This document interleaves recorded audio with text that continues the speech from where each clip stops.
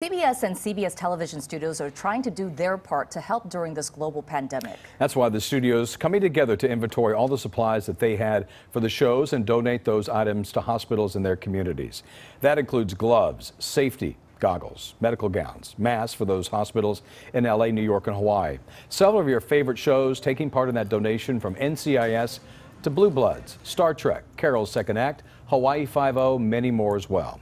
President of CBS Studios says that they're all happy to help. Proud to be able to do anything to help all of the heroes and the selfless, caring people that are, caring for, not only our community, but the country and the world. And that's not all. CBS Studios is also delivering meals all week to Children's Hospital LA.